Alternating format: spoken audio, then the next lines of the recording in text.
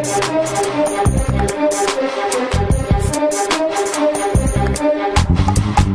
is Ultra Niko here with Niko Bellic, the voice of Niko Bellic of Grand Theft Auto 4. Thank you so much for taking time out of your very busy signing schedule. Not at all. Okay, so I got a couple questions for you. Sure. Have you ever committed any automobile offenses? I think I clipped a pillar in a parking garage once. Yeah, Oh my yeah. I think gosh. that's a couple fender benders, but No, Grand Theft Auto? no Grand Theft Auto. Oh, okay. So, would you ever live in Liberty City? Well, I kind of did. I lived in Brooklyn and Manhattan okay. for years. I mean, it's And you survived? kind of the same. Barely. Okay. So, how did you prepare for the role?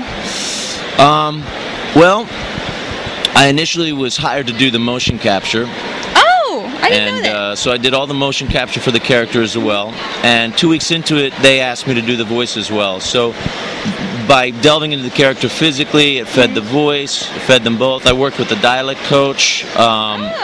And, basically, as I got material and worked on the scenes, the character came out more and more and developed more and more. So it was a pretty organic kind of process. So you really are Niko Bellic. Like, you lived and spoke as Niko Bellic. That's awesome.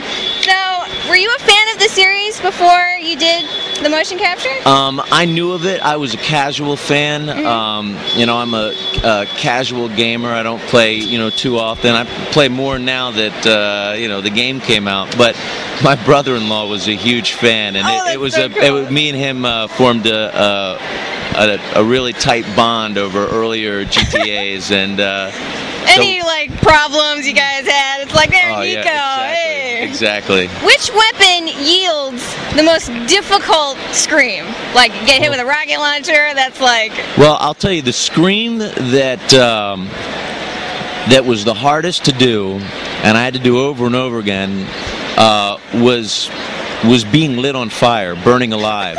So not a weapon, but I guess that could be a result of many different weapons. Yeah, but rocket true. launcher could be one of them. But yeah, that was asking me to do that about 20 times was pretty crazy. Yeah. So how much time did you spend on all the dialogue, all your takes? Wow. I worked on the game on and off for 15 months. Oh and, my gosh! The cutscenes alone are almost 8 hours of material, and that doesn't include the in-game dialogue. So it was a lot of material. I couldn't even talk. Countless hours in the voiceover studio. Countless hours. That's incredible. Yeah. So that's all the time we have for now, and I want to thank you so much for all of your hard work from all the fans. It's an amazing game. It's a great experience. Thank you. Everybody, this is Niko Bellic. Stay tuned and stay affected.